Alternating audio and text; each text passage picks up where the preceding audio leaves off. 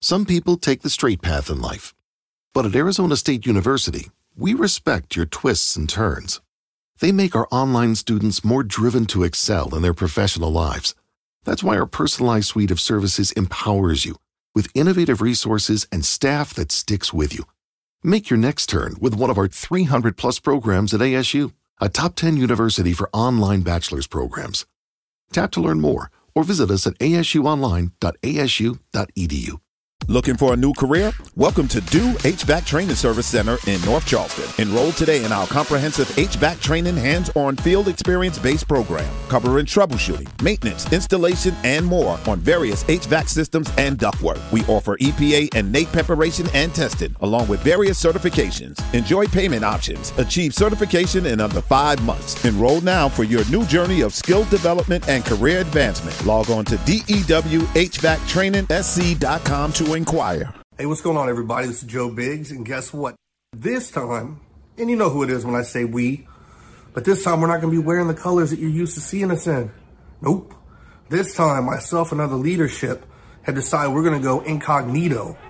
We're going to be blending in, weaving in and out like a motherfucking old lady with some goddamn pins in her hand, making a goddamn sweater. You ain't going to know who the fuck it is standing beside you. It could be Antifa. It could be me. Oh. How creepy would that be? I know, right? To have Joe Biggs of the Proud Boys standing next to you with curlers in his hair, a set of knitting needles, making you a sweater. Yeah, I mean, this goes to the very heart of what we're going to talk about today. Yeah. We're still on Jan 6. We're doing Jan 6 Part 2. Yeah, there could even be Part 3. There is so much going on, but we need to discuss that Part 3 could be a couple of months away because some new evidence, which we will talk about today. Yeah, definitely. But, mate, the dumpster fire is burning. Let's just leap in and get burnt ourselves. I mean, I don't know if I like that analogy, but sure. Let's go. You're listening to I Spy, the incognito seditionist of Australian intelligence. Yeah, I'm wearing my koala suit. Give money to koalas. Support Trump or I'll kill you! All right, calm down. Hello and welcome to I Spy. My name is Michelle Stevenson. I'm here with David Callan and so much to unpack. As we record, we just had the 5th public hearing into the violent attacks on Capitol on Jan 6. Now, there's so much that happened. We had the behind closed doors interview with the director of the Trump doco, Alex Holder. Apparently, there's some explosive footage from him. Oh, yeah. So we'll talk about that a little bit. Also, new documents from the National Archives. A flood of new tips have come in. Loudermilk, the tour of the White House the day before the insurrection. Now, this one was a good one. Yeah, and that one, I like the fact that we had a parallel of that when, I can't remember who it was. Was it Pauline Hanson or Malcolm Roberts took a couple of people from the protests outside the Australian Parliament. The only problem was there was no one in Parliament House at the time and nothing was going on. But, I mean, what's really, really interesting about all of this is raids have started. The FBI DOJ have started raids on various people. The Department of Justice is kind of under the microscope, I would say. Not so much. They didn't seem to do a lot wrong, but there were elements of the DOJ that are being looked at quite closely. Definitely, but also I do harken back to our last episode where I say the DOJ are doing the right thing by taking their time. Let Congress get all this information out and then they can go down for the deep dive investigation straight after. And my favourite part is the Republican members of Congress requesting pardons in the days after the riot with an email sent with a list of them. And I'm sorry, but if you're requesting a pardon, you're pretty sure you've done something wrong. When Donald Trump's lawyer said, I think I might need a pardon too, and there's no investigation happening already. It's like, dudes, guys, you know you've screwed up. Rudy Giuliani basically sent a message going, is it too late for me to get a pardon? Poor Jared. Every time he thought he'd got the pardon list done, he had to add another congressman to it. I know, but also the Proud Boy stuff. The Proud Boy stuff. Now, let's start with the Proud Boy stuff. Yeah, let's get into that first. Really, really interesting about that, it's a New York Times video, and I'll post it on the Twitter feed at iSpy Podcast. And the whole thing is, they basically ran it as a military operation. And the way they did it was they target access points. They get to and there's footage. You get to the access point and there's just people going, Trump, we like Trump. And then the Proud Boys show up and then they roll the crowd up. Right? And you're seeing guys Joe Biggs was giving instructions to underlings to go over and start pushing the fences and abusing the cops. Right? Rile it up, get the violence going, join in the violence. And once it was really bubbling over, the Proud Boys all backed out. And you watch the video footage, they're leaving in what's called a stack up, where you basically put your hand on the shoulder of the guy in front of you, and that way you all trail your way out. The first person who gets through the crowd drags everyone behind. So they're doing these stack ups. It's like a really aggressive Congo. It was, it's what we like to call like a SWAT Congo. A SWAT Congo. A SWAT Congo. Okay. So basically they had... Is it really called that? No, that's okay. I was like, that would have been great. It would have been really awesome if they did that. But you know what? SWAT just go, shut up, Callan. Yeah. Frosty, you're an idiot. Right. So the whole thing is they were using basically military tactics. They were finding the weak points. They were just constantly finding weak points and adding pressure to it until they were in there, and using things like Telegram and, WhatsApp to contact each other. There's one point where you've got Joe Biggs on the phone. He's inside the Capitol going, Noel, where are you? And this guy's going, oh, well, we're outside at the east entrance. Right, I'll join you there. Yeah. And he walks through the east entrance. He leaves the building to then bring everyone back in. I mean, It was insane. This was a military operation, which is why, of course, they're all being charged with sedition. Yeah, right. Right. Before we go any further, do you know what sedition is? No, but it sounds really to me, it sounds like a place you go to while you're waiting to go to hell. It's like the waiting room for hell. I believe that's perdition. Perdition. You don't get charged for perdition or limbo. Right. So sedition.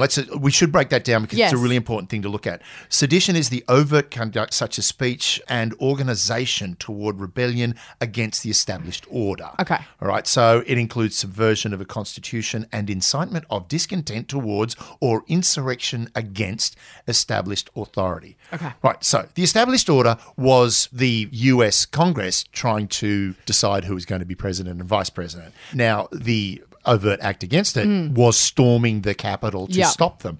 Now, in Australia, we had sedition on the books. It was a crime. It was part of the Counter-Terrorist Act.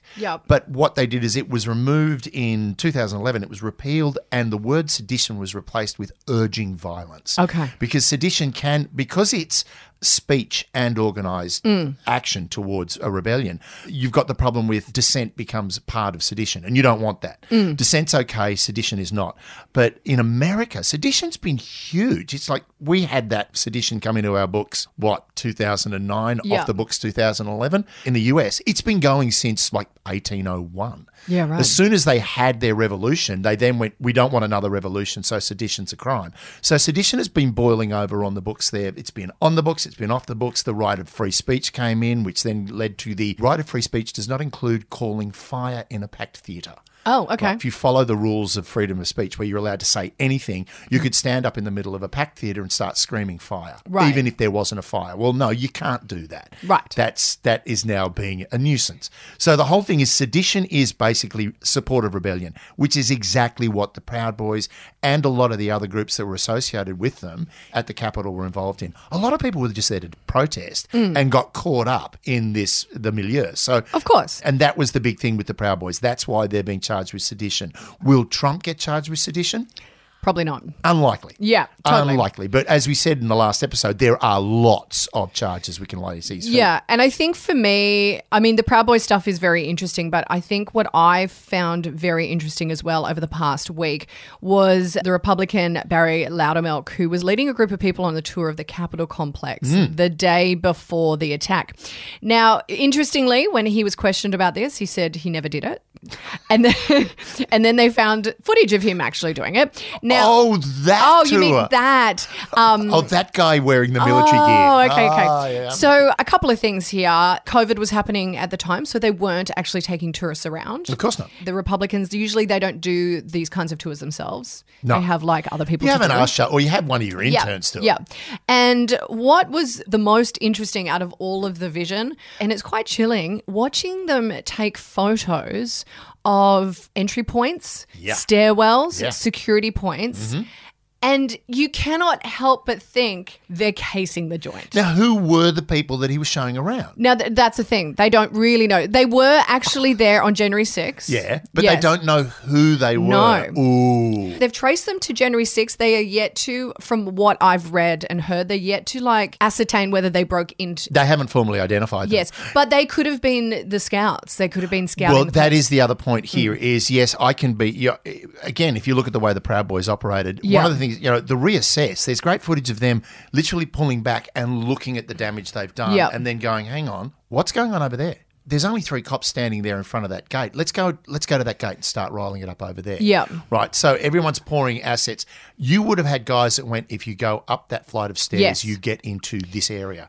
So, yeah, definitely those scouts probably wouldn't have been part of the command structure.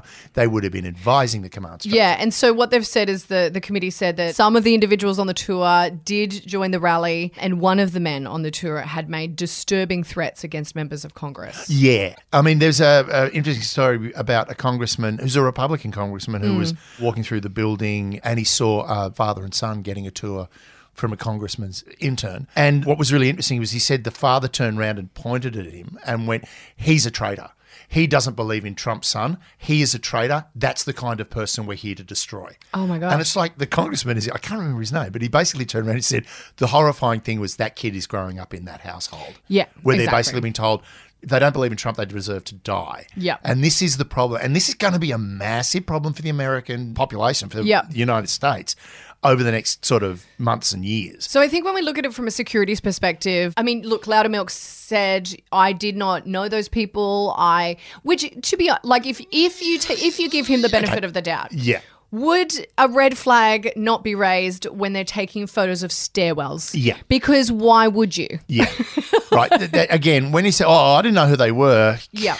Well, then why did you give them the tour? Yeah. Why was it so important that you had to give them the tour? Even if you gave them the tour, why would you not go, hang on a minute, they're not taking photos of things that most normal tourists take photos of. Yeah. I think that's a red flag. And you even see people walking around and then they're just standing there taking photos of like security checkpoints. It is really chilling video, and I have to think that from that there would be some changes made. Look, there are going to be some massive security changes in America, not just at the Capitol. I mean, the interesting thing now, and we've discussed this a lot, that classic quote from my dad, before the internet, every village had an idiot. Now with the internet, those idiots get to talk to each other. Yeah. Back in the day when you had one of these groups like Proud Boys, Waco, Texas, all of those weird little cults and militias that would disappear up into the hills and then get surrounded by the ATO and the FBI. They're now everywhere. Yeah. They're not in one little farmhouse in Montana. They're everywhere. And as Joe Big said, we can be anyone standing next to you. Yeah. And I think that's the way, that's a security paradigm for the United States that is very, very difficult to combat. Well, I think that kind of goes to the heart of the issues they had, with the terrorist threats that were made post September 11th. Yeah. That, it could be anyone. And there was this whole idea of the lone wolf. Like the lone wolf was not an idea that anyone thought about in like Western democratic culture. The other thing is the big threat to the United States at the moment is not an external threat. It's not it's the threat internal. of ISIS or Al-Qaeda. No. The real threat at the moment is internal. It's the right wing that's now becoming a massive, violent threat. Yes, and we saw it like, this week, Victoria banned the swastika. So now you can no longer... The swastika? The swastika. You can now... Swastika is okay. You don't need to put a schwa on it. Swastika. No, swastika. No, there's no S. There's no H. It's a SW. swastika. No, it's a swastika. Swastika. Swastika. You're a drunken Nazi and you've got to stop it. Anyway, that thing, that symbol is now banned in Victoria. Now New South Wales has now put that forward into our parliament as well to kind of ban it as well. Look, I have an issue with banning symbols. I don't think you should. Yeah, there is that problem. By banning it, you then... Any prohibition encourages an underground or a black market. Yes, right? So in making a symbol illegal, you are encouraging people to operate behind the scenes. But I also feel like if people decide to wear T-shirts and tattoos that have the swastika, then it kind of shows you exactly who they are. Yeah. You kind of go, oh, hang on a minute. Yeah, it's the Southern Cross tattoo on the ankle. It's like, Cronulla rights. Nice. Good for you. Well done. Nice stuff. Oh, Yeah. gee. Yeah. So it's very interesting, this whole ideology, like the right wing ideology, Proud Boys, Yeah. pro-white. This is one massive security threat Yeah. to the United States. Another massive security threat to the United States is what's going on in state houses, in the different state legislatures, in the GOP. And a lot of people are saying that what they did with Trump was just a dress rehearsal. Yep. And they're now finessing what they're going to do at the next election, because one of the things, and it's the difference between the way our election Yep. works and the way their elections work. Our elections, one, we use a piece of paper. 2, we do it on a Saturday. 3, everyone gets a sausage at the end, right? Yeah. and people are happy about that. And you have to vote. Yes. Right? So we do get a good cross-section of the population because most of us vote. And the ones that don't, it's a very, very small number. Now, what's going on, I mean, all the stuff with the Dominion voting machines, which has caught there's Rupert Murdoch. that theory that the Chinese government may have hacked into the Dominion voting machines through a smart thermostat. Yeah. Okay. Now, so the DOJ, well, it wasn't the DOJ, it was Jeffrey Clark, who was this pro-Trump. He was kind of a little-known lawyer, Yep. not even like one of the big dogs of the DOJ. And he was like, you know what? I've read this on the internet. I read it, yeah. And I was on Reddit. I was on Reddit. I read this, and he followed with a request for an intelligence community briefing on the matter. And Trump said if the DOJ doesn't follow it through, he's going to fire them all, and that he's going to let this guy, Jeffrey Clark, become the head. And replace it with Vinny and Joe Boy from down in Tribeca. Now, Jeffrey Clark's been, the FBI are now all over him. Of course they are. They are searching his home. I think we're going to learn a bit more about that. Now, a couple of interesting things about the Dominion voting machines. I mean, the fact that, the Chinese have interfered with our voting machines. I mean, it's easy to say, isn't While it? Ivanka Trump was given by the Chinese government a patent for an electronic voting machine to be produced in China to be used in a US election. So it's like, for you guys to complain about voting machines, 1, that's a bit strange. Yeah. 2, it's now put Rupert and Lockie Murdoch in the frame for some litigious experiences simply because they were promoting this myth that, Fox were promoting this myth that there was something going on with that. And basically the DOJ have turned around and gone, we want to talk to Rupert and Lockie about this because we think this could be a personal issue. Now, whether it is, whether it isn't, I think a lot of the time when people go, we've got Rupert, well, good luck. The guy's probably got a suit made out of lawyer skin. But the thing about it is, what the DOJ are doing and the way it works in the US as opposed to Australia. In Australia, our boundary lines are drawn up by the Australian Electoral Commission, which is a bureaucracy, right? Yep. Now, admittedly, the AEC... They're very funny on Twitter. They're great. I love their Twitter. Yeah. Their Twitter action is superb. Yeah. Now, as a lot of people said, maybe you should run elections and stop tweeting. It's like, you know what? I think there's only 1 or 2 people on the Twitter account. I think the rest of them are actually busy. Yeah. But, I mean, there's been a lot of talk about how the AEC were compromised by the last government. I don't really know about that. But what's interesting is they determine the boundaries of our electorates. Yep. In the US, the winner of the state election determines the boundaries. Now, if you look at... Which is crazy. The way the GOP... Because they throw their money at state legislature and that way they can flip districts. They literally flip districts by just redrawing the line to add... Let's just add this little street which will give us enough Republicans in this district to tip the district to our favour and we win the House. So there's that. So there's doing a lot of that sort of stuff. The other thing that happens is with the presidential election, even though you vote, like so you voted for Joe Biden and I voted for Trump. Oh, what fantasy world are we living in now? I know. Right. So our votes count only at the state level. So that will determine who that state believes should be the president. And then there are electors for the Electoral College that are you vote for the electors for the Electoral College as well. This is how absolutely it's so crazy, the whole Electoral College, which because, quite often the person who wins a popular vote does not become president. So they'll have the most votes, but they don't become president because of the Electoral College. But that's a really interesting thing because when you look back on it, it's only 5 times in American history where that's happened. Yeah. Right? One was Gore. Yep. The most recent ones were Gore and Clinton. Yeah. Right, Hillary Clinton, where she won by 3 million votes. Yes. But because the districts have been drawn the way they are. Which is crazy. It's so crazy. Yeah. The other thing was, I think it was the Michigan Electoral College where the GOP electors were hiding in the state house overnight doing Jimmy Smith's, that great Yes. episode of West Wing with Jimmy Smits. They're doing a Jimmy Smits to surprise everyone and come in and change their votes, because you take an oath to say that you will vote for whoever the state determines should be the president and vice president. Well, they were going to do the, we're here and we're changing our minds, where that becomes a faithless elector. Now, the thing was, that all went tits up. It didn't work. But this is the thing. They're currently working out, like, there's this hour-long conversation. Well, no, it's not. An hour-long diatribe from Trump over the phone to the Georgia legislature going, these are the number of votes I need. This is how you're going to get the electors. You're going to do all of this sort of stuff to change it. Yeah, and also in one phone conversation, Richard Donoghue, which is one of Rosen's deputies, testified that Trump directed the Justice Department to just say the election was corrupt and leave the rest to me and the Republican congressman. Exactly. Now, here comes, I've saved this one because here comes my great quote from Rudy Giuliani. I love Rudy Which Giuliani. goes beyond, where's the coke and alcohol? Right? Other than that quote, which is my very favourite one. Yeah. I wasn't drinking. This is the quote from Rudy. We've got lots of theories. We just don't have the evidence. Oh my gosh. That is quote. Reddit. That is basically the basis of Reddit. Exactly. All right. So essentially, Rudy Giuliani has admitted that, look, we had all these different ideas. We just didn't have anything to back it up. Yeah. And this is what's becoming more and more apparent as this goes through, is the fact that basically these guys were spitballing to try and overthrow an election. Yep. And I think one of the big things that has really come out today, and it's part of the reason why the next iterations of the committee hearings are going to take so long, is the Alex Holder, who was the director of the Trump doco, and he had access to Trump and his family before and after. Oh my God.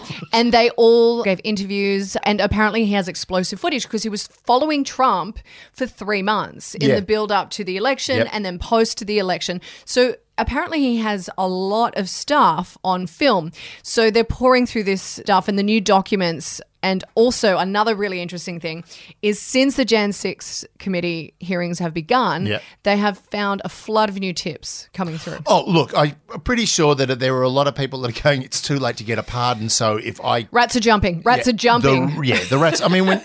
again, as we said in the last episode, when Betsy DeVos went, I thought it was wrong.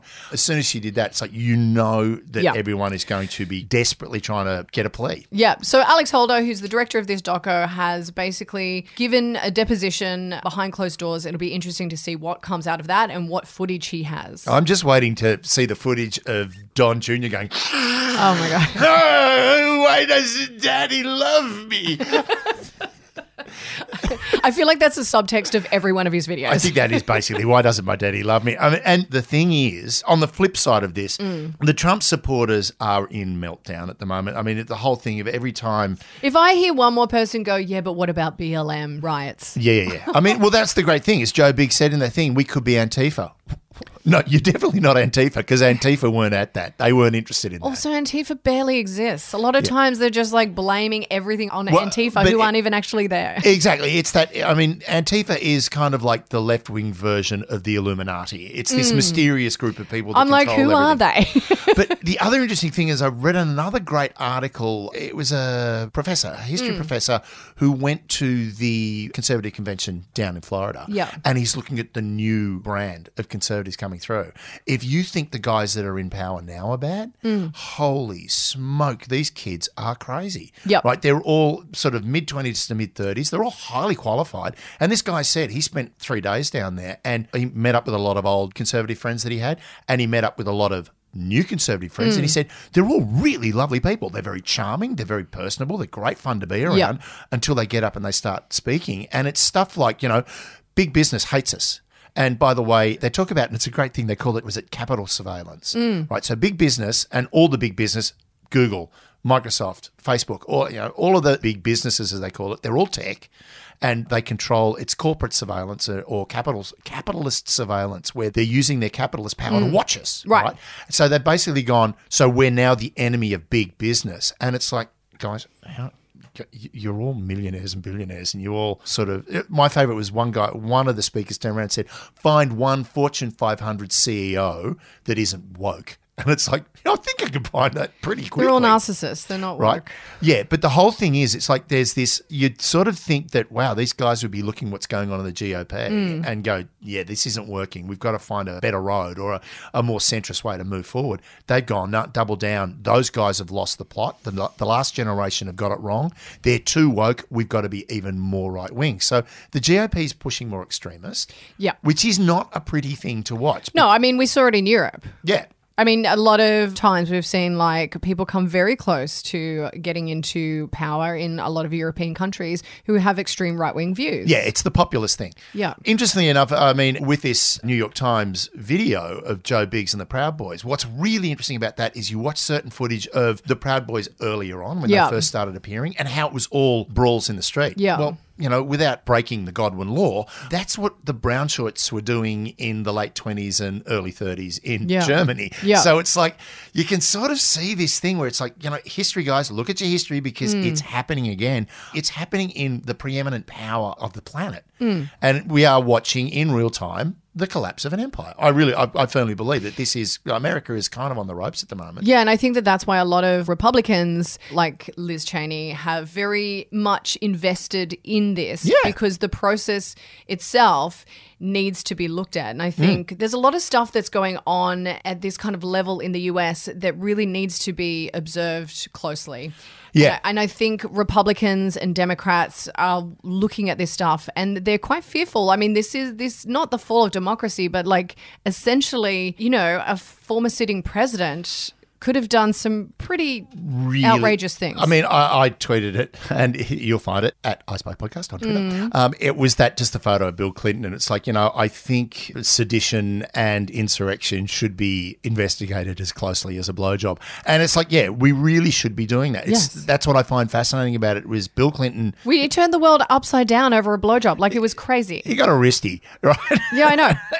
and my God, we've got to stop everything. And it's like, hang on, someone just stormed your seat of federal government. This is a problem. But you see it quite a lot. And again, because I'm always tooling around on Twitter and places like that, you see a lot of, of course they're delaying it because they've got to invent more videos. And it's like, you can't invent this stuff, guys. No, you can't. It's kind of the gift that keeps on giving. Look, we will come back to this, circle back to it, because there is no doubt that this stuff is going to get better. Now, I do have to say, yes, I got a little gift from one of our listeners. Really? Yes. Oh, you got a gift? Yeah, well, you don't. That's nice. They have a candle company, the Covert Candle Company, and they sent me this beautiful candle, and it smells delicious. And with this note, the note was, Michelle, we're gifting you because candles aren't safe in blanket forts. David, we're looking at you. My blanket fort is fireproof. And also, your blanket fort probably needs a freshen up. Yeah, really. Actually, it's getting a bit manny and a bit manky. Probably needs a candle. Anyway, Covert Candle Company, thank you so much. Really appreciate it. I like the name too, Covert Candle Company. I know, please. right? Covert Candle Company, Covert Candle Company, Covert Candle Company. Can I have a covert candle, please? I'll put it in. I've got a special thing that means it won't kill me. Anyway, lots to discuss again coming up next week. I don't know if we'll continue with this because I think we're going to have a bit of a break. We need to have a bit of. We need to step back from this. We do. I'm feeling a bit sort of manky, and I need a candle. He's just so jealous. I need a candle and I need to calm. And some more interesting things about submarines that I'd like to talk about. Submarines! I'm so excited. Let's dig deep. Let's underground. Let's under dive. the water. We'll dive down. Dive. We'll dive. We'll do a deep dive. Dive. Yes. Deep dive. Deep.